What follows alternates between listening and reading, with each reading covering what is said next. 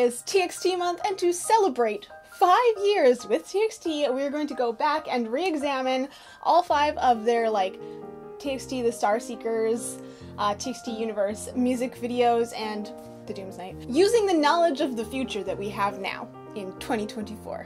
Spoiler warning for the webtoon and web novel, The Star Seekers. This is mostly just going to be a fun crash course type video, not extremely in depth, but if you want the whole story and also not what's just shown in this music video, I've linked along and a short version of me doing a breakdown for TXT's story in the description so you can watch it at your leisure. Let's dive in!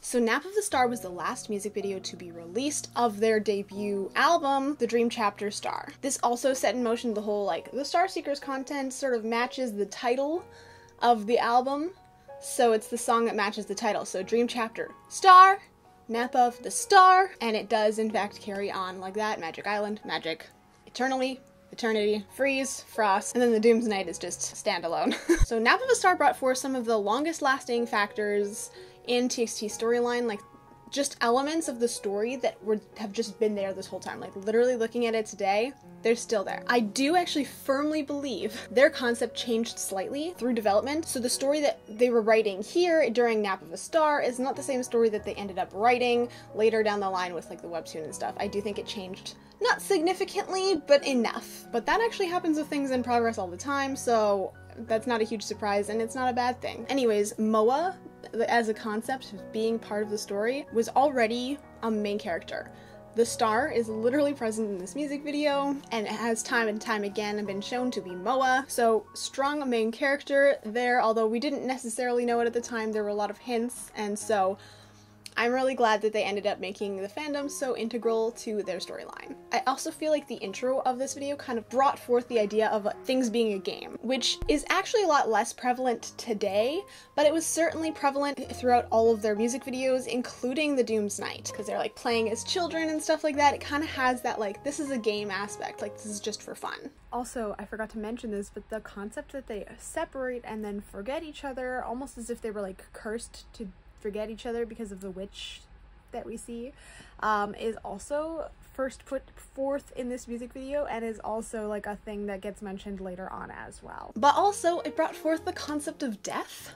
In general, in this music video, a skeletal figure literally stalks Yeonjun, which was really creepy still to this day. But I think the idea of death and a cycle is really prevalent in the story, especially considering Moa is literally a ghost of all of their supporters sort of becoming this entity together, but they're the ones that have perished due to their situation. So that's really fun. And of course, this music video also introduced us to our favorite, the cat. This huge sort of otherworldly being that feels like it's stalking Yeonjun, which it kind of is. It also brought forth their differences or their powers, it introduced that to us, which was alongside the sort of race specific abilities. Now it's not shown here as detailed as it is elsewhere, like in Frost, but the foundation is definitely there. They introduced it to us with all the different imagery and stuff like that. So it was clearly a strong part of what they wanted to share with us, and I do feel like they did a great job of introducing it here. And finally, it had a lot of emphasis on their teamwork and how they support one another to save each other. Literally, that's kind of part of what's going on in Nap of the Star, although I will touch on that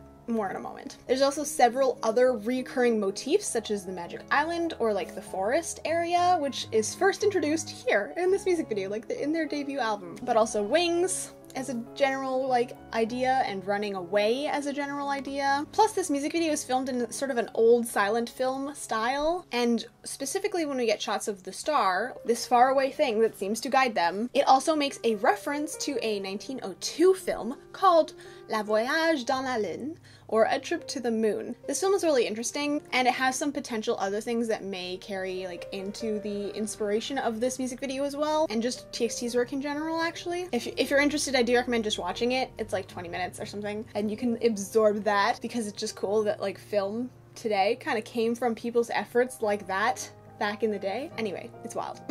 But this is relevant because film scholar Alison McMahon calls A Trip to the Moon one of the earliest examples of a pataphysical film. So basically the science of imaginary solutions. Imagination, as we know, is very important to TXT.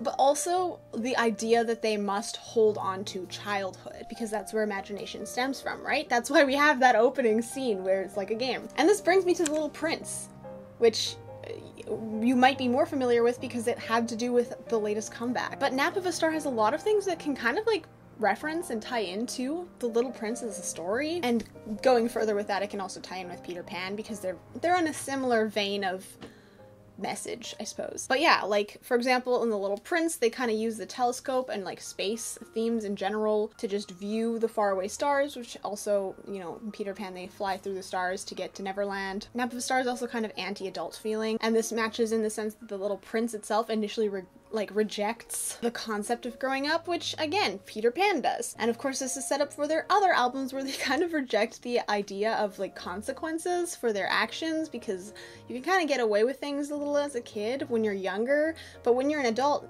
you have a lot of responsibility, and if you don't do those responsibilities, there are consequences.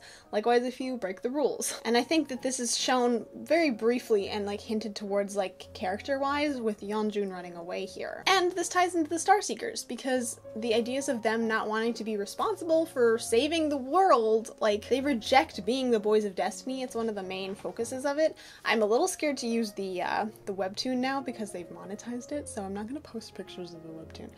But imagine. Or just go read it on the webtoon app. I don't think it's that far in. In a way, TXT at this point in time in Nap of the Star are still the children that we see playing at the beginning of the music video. Even though they've physically grown up slightly, mentally they're like, no, I still want to do that. Like, I still want to do my own thing and not worry about other people. So instead of bringing the playfulness that they had and the creativity that they had when they were children into their adulthood, they're just trying to remain in their childhood. They reject growth in general because they perceive it as losing their freedom. In the Starseekers, they want to keep on their chosen path of being an idol. They don't want to do this other stuff. And in this music video, it's shown as them wanting to, you know, remain as they were before the Yeonjun, in this case, grew his horns, before everyone else grew into their powers. But rejecting this is very painful, as we see. And the appearance of this growth leads to rejection, potentially for the first time. So they run to a place, Magic Island, and they hide there. And it's a perfect embodiment of their younger selves, like, and the things that they wished for when they were younger.